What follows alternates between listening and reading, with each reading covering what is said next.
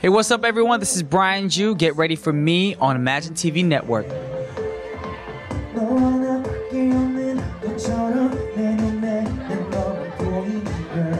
Growing up, I was a big fan of the Jackson family. And of course, Michael Jackson, Janet Jackson, the Jackson 5. I just, saw that and I was like, wow, one day I want to do that. He's always inspired me to do great things. And of course, above all, a lot of rappers and singers sing about money and fame and love.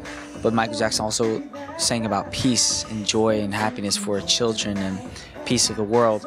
And that he inspired me to do the same thing. That's why I think not just being Brian Joo, the singer, or Fly the Sky, that's why I did the Third Wave thing too as well.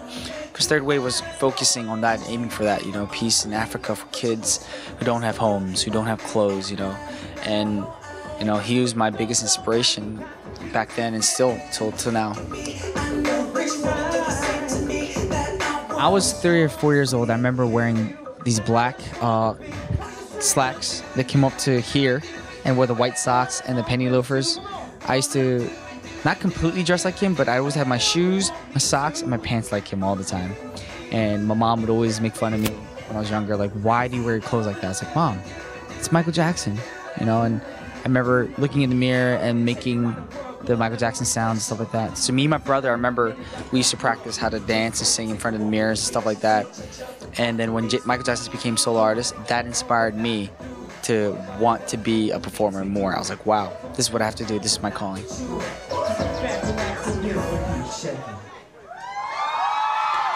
The feeling when you're on stage and you're just actually singing to somebody and the reaction they give you by smiling from your performance is the best feeling in the world. I love doing other things, but that overall is the best thing for me. There's nothing really big and special. I feel like, every album to me is special, but the big thing is the sound of this album's a lot different.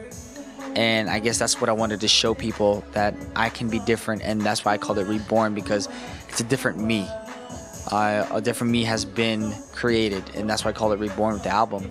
Let This Die, Can't Stop, Don't Tell Me I'm Wrong, Domino, like all that speaks of who I am.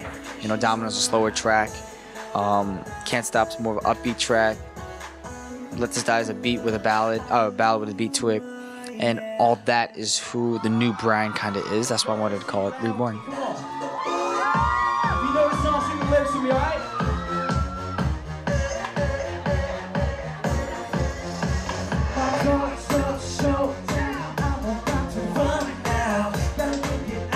Me and Tiger JK has always been friends. We have a good chemistry, and I know he's a great rapper.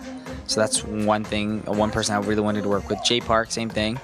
When I'm with him, it's just, he's like my little brother. Want to take care of him, and then I know he's a talented kid. That's why we got to work together.